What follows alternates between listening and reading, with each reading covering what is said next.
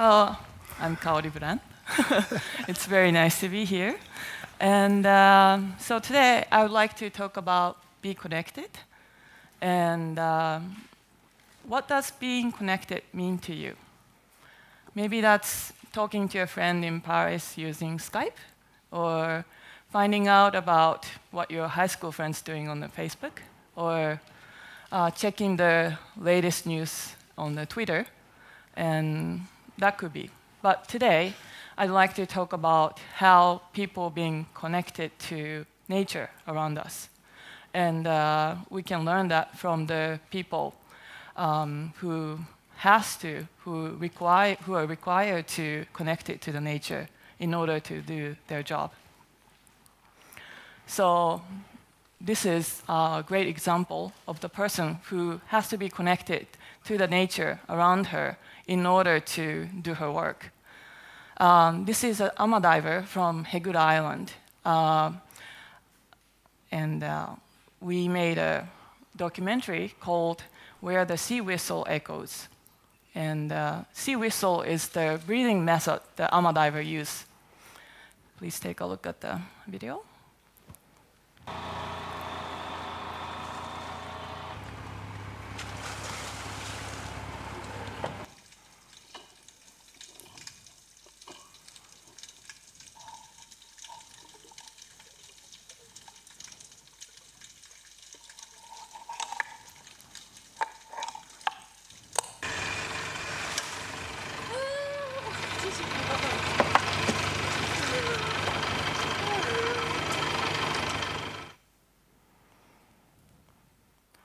So those AMA divers are required to be physically strong.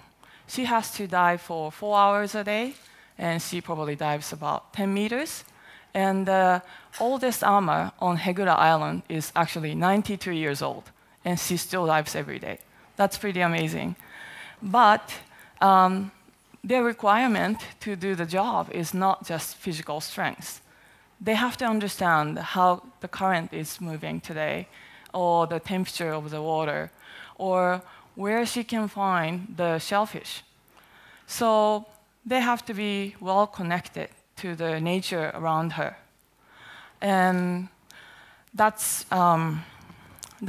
quite different from how we work in the city environment, because we have to understand what the client wants from the email they send, or how your boss is feeling by small chat you have in the morning.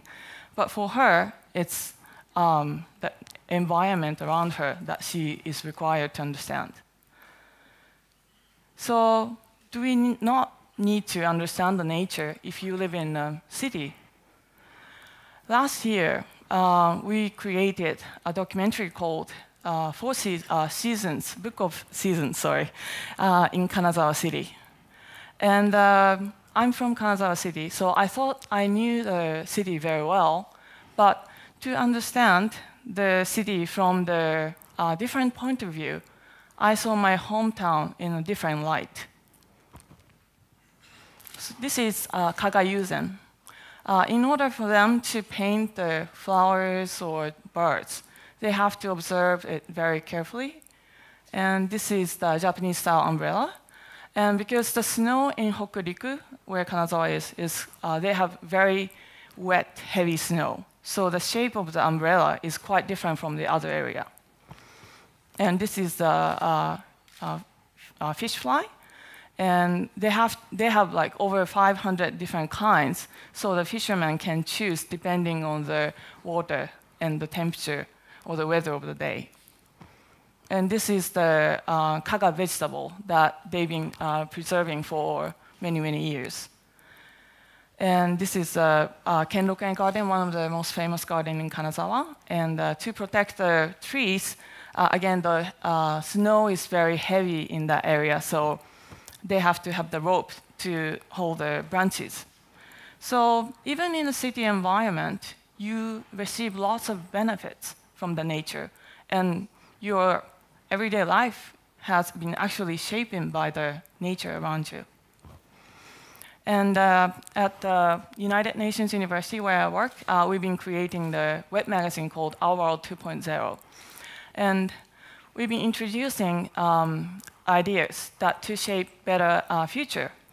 Our World 2.0, the name suggests that maybe we need a second operating system for the world. And for me, I've been creating documentary about Satoyama and Satoumi.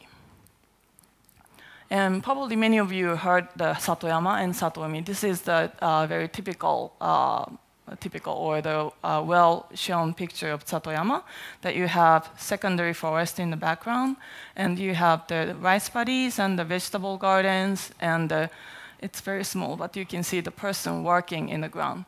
So it is not just about the nature, but how people coexist in a harmonious way with the nature, and how well they use the resources that you can receive. And it's not, Satoyama is not about only in Japan, that you can find in many different countries, actually. So we went to film the example in India. Here, people make coffee. In Japan, people make rice. And there are small differences because the nature is different in different areas, but still, there are similar concepts.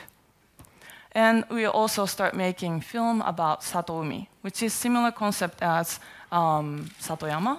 But again, people live in the coastline, well managing the resources and living in the ocean with the harmony. So we visit many different places in Japan to see, understand better how people in Japan been living with the ocean environment. And of course, many of you know that the Tohoku area is one of the most important fishing communities in Japan.